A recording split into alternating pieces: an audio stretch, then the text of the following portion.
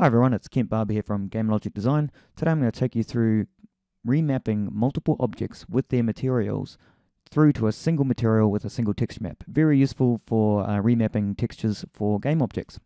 So let's just go through and start this from scratch. I'm going to create a sphere, make it editable, create a single material and drag a texture on. Then I'm going to create a torus, make it editable and drag a texture on. Create a material and drag a texture on as well. And now you see here in the viewport that we've got our two objects there.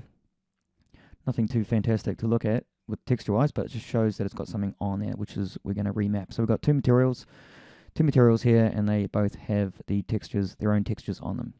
So now we want to remap that. So we're going to switch over to another view here. 1 second, it switches to a second screen, and there we go, it's back again. And this is a vector view. We're going to create a canvas. And we're going to use this canvas kind of like a workspace. So I'm going to drag these on, and we're going to work with them on this canvas. And now that I've dragged those two objects onto the canvas, you can see they've got these UV tags underneath them. And on the canvas, under the UV tab here, I'm just going to go store UVs so we remember these UVs, so if we want to revert them, we can. And now I'm going to select the sphere and the torus here, and I'm going to optimal map them.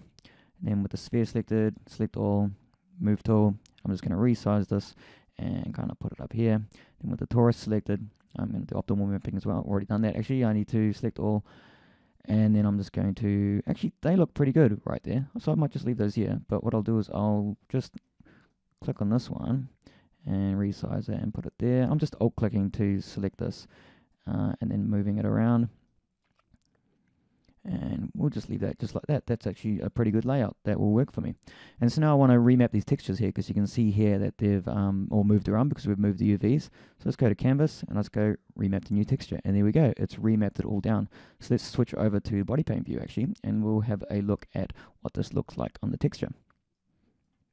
Just so you can see what it looks like. So this is the texture, and that's the texture on body paint. There's the UVs for that object, and then if we switch to the other object, you'll see the UVs for the sphere there as well.